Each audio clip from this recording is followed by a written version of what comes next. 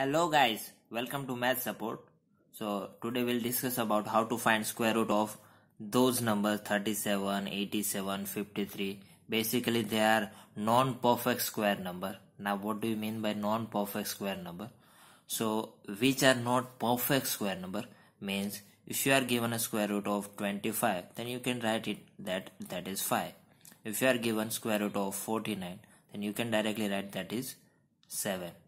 Now those number which does not have a direct square root, these number are known as non-perfect square number. So definitely this is difficult to even find square root of those number even on normal calci also. So you can use normal calci to find the square root of those number. Suppose you are given to find square root of 87. So first step is this: you need to write perfect square number and smaller number nearer to 87. So perfect square number nearer to 87 is 81.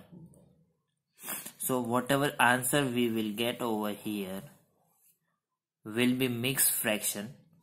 So first put the square root of 81, that is 9. Now this is a mixed fraction, so you need to fill numerator and denominator also. So whatever value you are getting here, double it, that is 18, put over in denominator. Now for the numerator, put the difference of these two, that is 87 minus 81, that is 6. So you are simply simplifying it to 6 3s is 18, so 9, 1 by 3, and 1 by 3 is 0.33, as we all know, 9.33. So square root of 87 is 9.33. It's very simple. Suppose you are given a second number. Find the square root of 37. So first step is find the nearer perfect square number and smaller to this number, that is 36. So for over here, put the square root of 36, that is 6.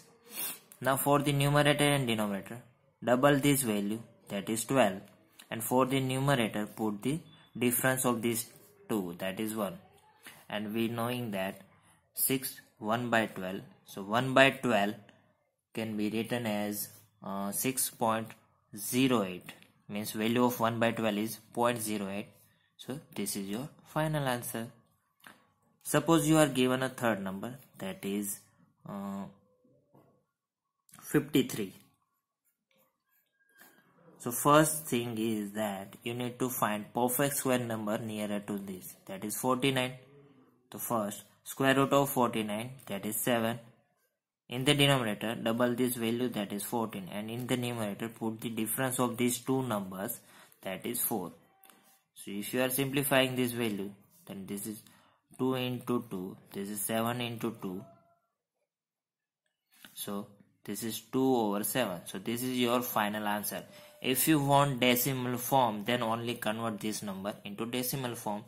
Now 2 by 7, that is 0.28. So this is your answer, 7.28. So simply square root of 53 is 7.28. Oh, it's very simple. So you can use this method without even any calci work. That's all.